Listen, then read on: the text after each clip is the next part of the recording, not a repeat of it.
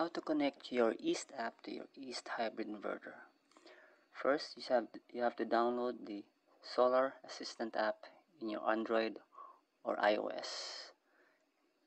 And then on the Wi-Fi manual, if you want to connect, the default password is 8 zeros.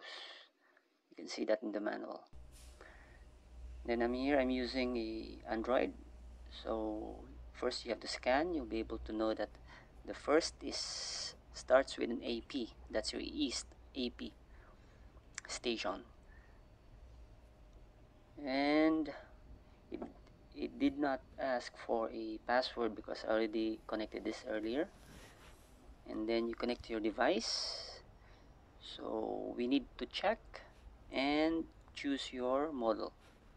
Just press connect.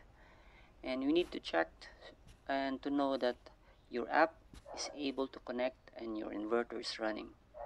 So you can see the figures. Which after this, you're going to connect to the router so that your AP, your East, will now connect everything to the cloud.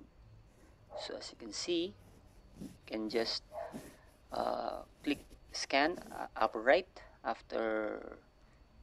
So yes, see, so after that you choose the gateway. My gateway is UGate, and the password. Okay, then press OK. Once it's correct, then press set. At this juncture, do not exit or do anything. Let the restart takes its course, because if you interrupt this, you need to redo everything again. So all you have to do is to have this system reboot in 30 seconds.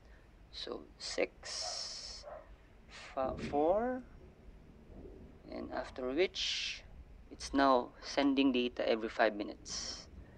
So end of part 1.